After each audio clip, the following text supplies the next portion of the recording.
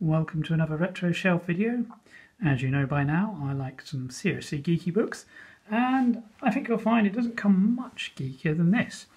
It's called Arcade Game Typography by Toshi Omagari, published by Thames and Hudson, and this was purchased through the crowdfunding site Volume and Read Only Memory Books. Read Only Memory also did a special edition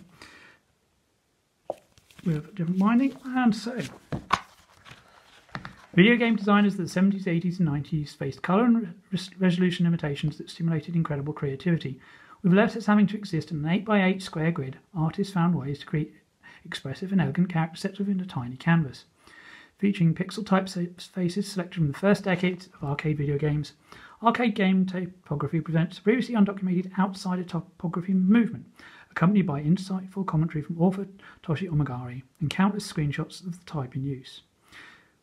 So, foreword by Kinori Muruga, head of Japanese design magazine Idea.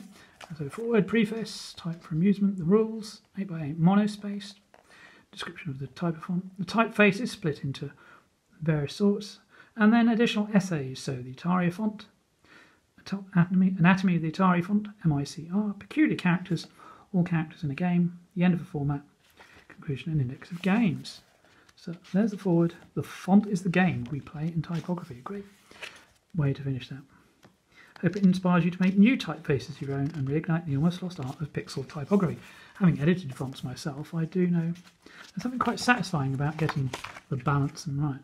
So the rules on what has been chosen, they're not included. Sonic, it's not in the arcade. The Mortal Kombat font is proportional rather than monospaced. These are larger than 8x8 and it's not a Latin font. And this is a vector scan font from Starhawk. Okay, so 8x8 monospaced. Imagine a little grid of 8 dots by 8 dots. And that's how we get these. So, an example of what became known as the Atari font from Quiz Show, depth charge, and variations on that base font, as you can see, with different weights. Cheeky Mouse and Rock and Rope. Again, we can see screenshots there of the games. Son of Phoenix using that style of font. Monster Bash, here we can see some colour being introduced. Marble Madness. Bongo. And a classic here from Space Harrier, which has got the shading running through it. There's Legend and Hot Chase. Do like that game. Game Ground, another Sega title. Font from Michael Jackson's Moonwalker, which fits into that 8x8. See larger, look at individual letters here. Virtua Fighter, another one with the colour shading. Virtua Racing. Namco Classics, harking back to earlier. And you can see again examples of the typeface in action. Look at the Quiz Show font a bit closer. Sans Bold. Some interesting looking fonts here on that spread. Food Fight with the yellow colour, then echoed in Junior Pac-Man. And you start to see the colour shading and shadows being added to emphasise. Fantasy Zone, another classic Sega typeface there. You see that one echoed a lot. Solomon's Key, great game there. And the Afterburner font. Sega's Tetris. Sky Robo. Parodius, and again a very distinctive font with the way it uses the colour, sort of on this shadow underneath. Very minimum. Cotton. So I'm going to flick forward a bit faster now. Anatomy of the Atari font. I'm looking at the same font with a bit of interpretation. And then with some colour adding. Sans Light, so very thin typefaces. about serif, sans serif as it means. Thunder Dragon, interesting one there. I like this outline style of font is very good. I like that sort of font. Outfoxies. Puzzle Bobble. And then serif fonts. This sort of serif font is quite common. See it in a lot of games. The Quizmaster one there. Double Axle. Pang, another favourite game of mine. Again, we've got the colour shading there. Colour gradients. Clacks, which has some interesting characters in there. And you can see each one then sort of analyses particular standout features or quirks of each font. Power Instinct Legends and Heaven's Gate. So MICR, Magnetic Ink Character Recognition. So it's designed to be easy for a machine to read. And it's that classic sort of Futura computer font.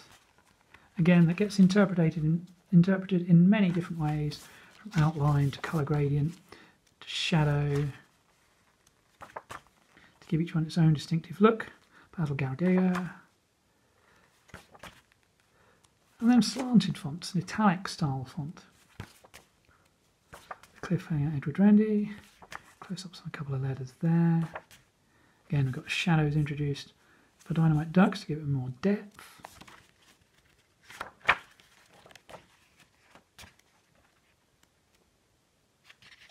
Peculiar characters. Very often you'll find a font has extra characters, perhaps to do a copyright symbol or to have in the high score entry, and a page for those there.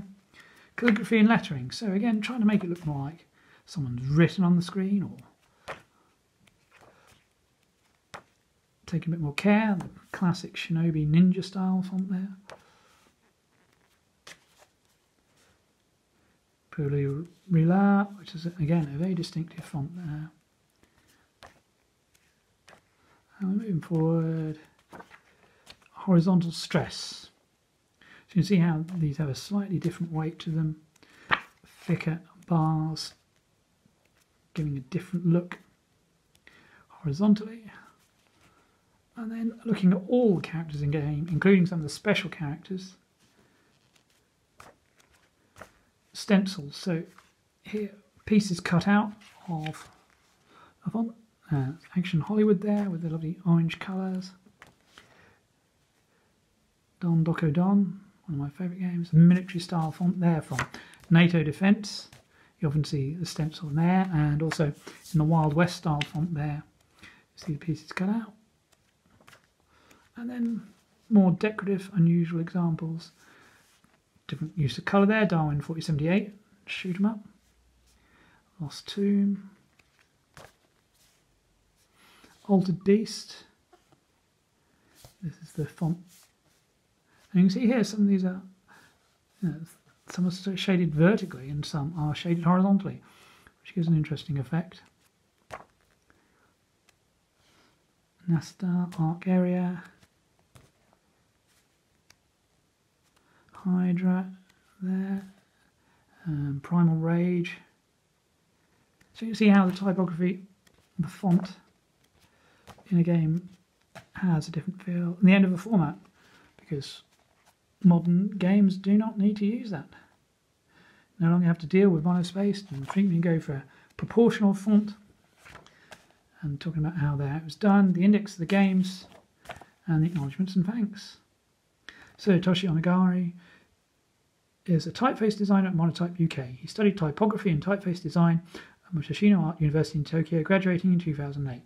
This is his first book, and it is a fascinating book. If you're into gaming and fonts, and it's still available online, I'll leave a link in the descriptions. So, thanks for watching. Like, comment, share, subscribe, and of course, I'll see you in the next video.